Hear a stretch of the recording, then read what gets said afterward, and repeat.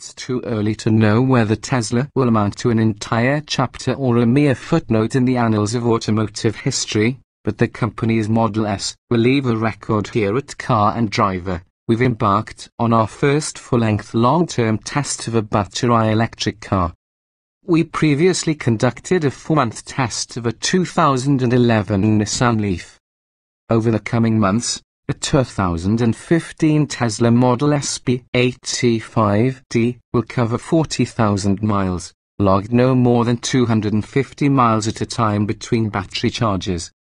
Concerns among the staff that the Tesla's stay would stretch well beyond that of a gas-wheeling vehicle have rapidly evaporated, though. Our Model S racked up 5,262 miles during its first 2 months.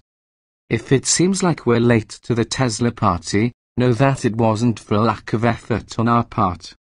Despite invitations in earlier years, Tesla only provided a Model S for our annual 10 Best evaluation this past September, at which time the electric car promptly earned a spot on our list of the greatest cars on sale today. 40,000 miles in a Model S will complete the picture of the Tesla experience, offering new insight into ownership and the car's long-term reliability. For reasons both practical and hedonistic, our long-term car is the top-performing Model S P85D. Its standard all-wheel drive will help us plow through the winter months, and the large, 85 kWh battery pack eases the range anxiety that comes with trying to accumulate 40,000 miles on the odometer in a timely manner. Of course, we were also wooed by Tesla's claim that the P85D can hit 60 miles per hour in 3.1 seconds. The P85D's steep, $105,670 base price set the tone as we ran down the options list. Accordingly, our Model S is fitted with every available feature, save for the executive rear seating package. It is outfitted with a leather dashboard, a micro-seared headliner, carbon fiber trim, a small lip spoiler, 21-inch wheels $4,500, and $1,500 in red paint. The $4,250 autopilot package adds adaptive cruise control, lane keeping assist, self-parking, and automatic high beams. Next-generation front seats, at a cost of $3,500, have earned high praise from our drivers for being better sculpted than the standard seats. Our car is also equipped with a 12-speaker stereo, an air suspension, a panoramic glass roof, a heated steering wheel, heated second-row seats, and rear-facing third-row seats. The optional dual onboard chargers allow us to add range at up to 58 miles per hour when we hook up to a 240-volt, 80-amp circuit. All in, our Tesla Model S P85D carries a sticker price of $136,720 before the $7,500 federal tax credit, our most expensive long-termer ever, not to mention the most powerful, with the P85D's combined 691 horsepower rating. We ultimately intend to take full advantage of the dual chargers by installing a dedicated 100-amp circuit in the car and driver garage. For now, we primarily charge using our existing 240-volt, 30-amp connector, which provides a full charge in about 12 hours.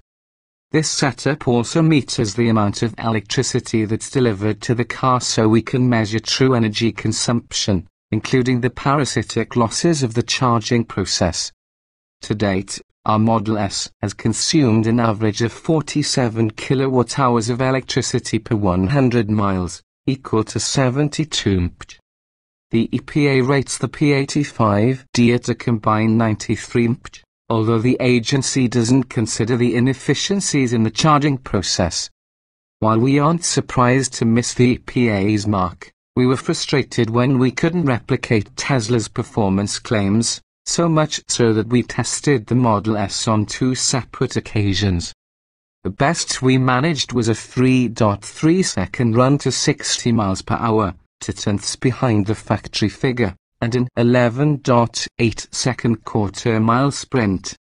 Our driver also noted that acceleration fades with back-to-back-to-back full-on runs, especially at triple-digit speeds. Cornering and braking numbers fall right in line with those of the sport sedan standard bearers. Even though our staff has driven Teslas on multiple occasions, the Model S experience still feels novel. It's not just the smooth, silent acceleration or the act of plugging in every time you park that makes the Tesla so different. The Model S is full of idiosyncrasies, chief among them just how many switches and buttons have been condensed into the sprawling 17-inch touchscreen. You tap or drag a finger to pop the door locks, slide the sunroof, and warm the heated seats, both front and rear. There is no driver involvement in powering the car on. You simply get in with the key in your pocket, press the brake pedal, shift into drive, and whir away to your destination, usually quite rapidly, as we've yet to tire of the Tesla's full zoot insane mode setting. It's less simple, though, when your destination is farther than the EPA-rated 253-mile range. Online editor Alex Stockloser claims the longest trip to date, traveling 1,600 miles round-trip between Ann Arbor, Michigan, and Alton, Virginia. Tesla's trip planning software led him circuitously through Washington, D.C. rather than the more direct, southeasterly route from Detroit in order to utilize Tesla's free superchargers, where he stopped to recharge at roughly 100-mile intervals.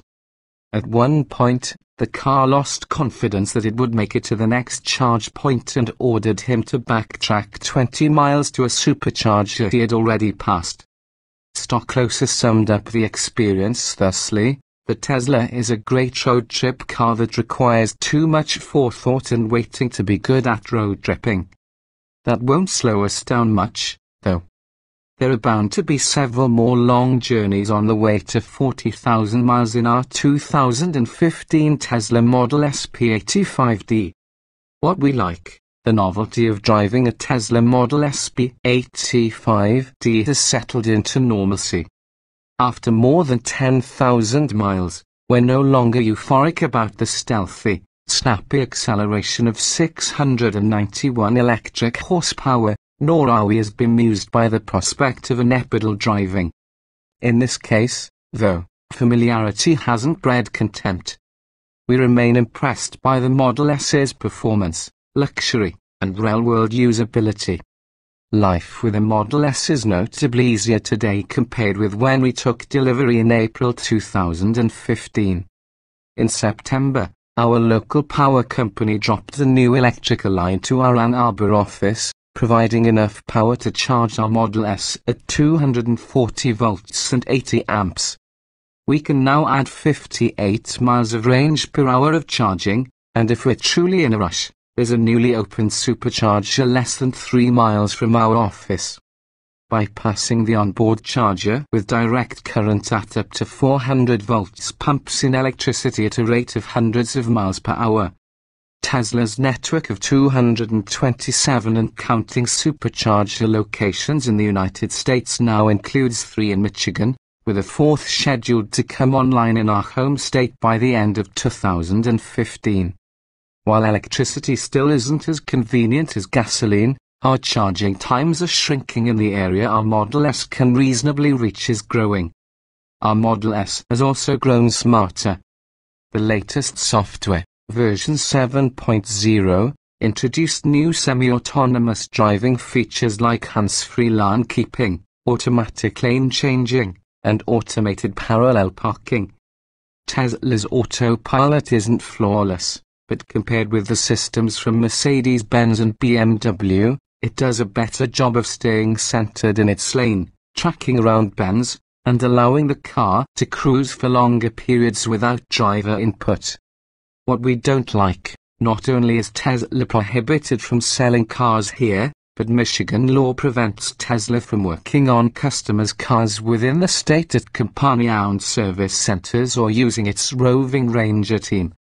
Our nearest service center is 180 miles away, just outside of Cleveland, Ohio, so repair work means the car is gone for days at a time. Several drivers have opined that the Model S is at least one size too big to be practical. With a footprint larger than that of an Audi S8, it can be unwieldy on city streets and in parking garages. Solar commuters lament that a portion of the car's electric range is squandered carrying around so much extra mass. I'd prefer everything at 9/10ths, performance, size, price, and interior space, noted technical director Don Sherman. In other words, Tesla's smaller and cheaper Model 3 can't get here soon enough. And Tesla whiffed on stowage. Despite the spacious and airy interior, there isn't a good place to stash small items. There are no door pockets, and the cup holders occupy the same space as the driver's and passengers' inboard elbows. The low, shallow band between the front seats allows phones and sunglasses to slide around at every corner and stoplight and is difficult to reach. The single slot for small items just below the giant touch screen is good only for soft items. Every time you heartily tap into the Tesla's forward thrust, anything in that cubby is launched into the cabin. Tesla sells an accessory center console with additional cup holders and a phone dock through its dealers, but who wants to pay $600 for something that should be standard on a $100,000 car? What went wrong? We spent $552 to buy and install a new Michelin Pilot Sport PS2 after we sacrificed a tire to the Michigan road system just a month into our test.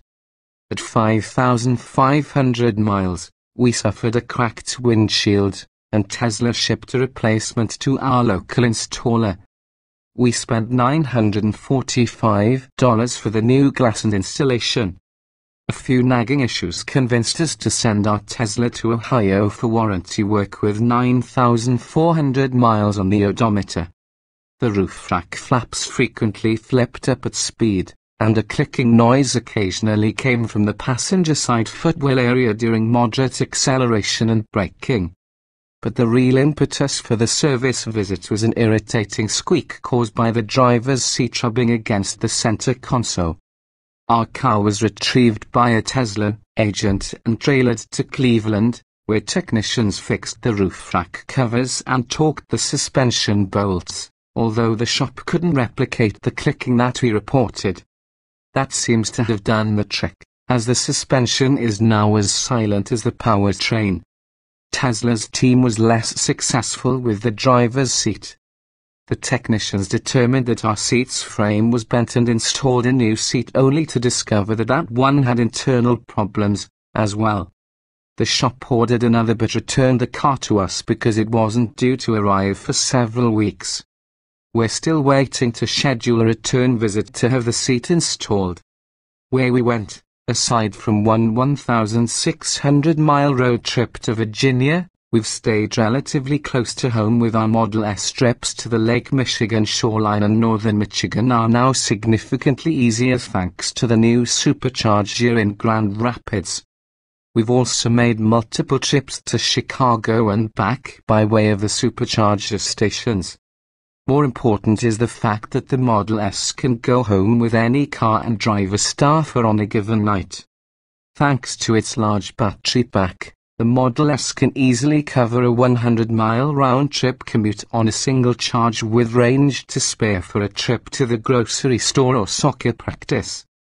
It's the only electric car on the market with enough range to accommodate a typical workday.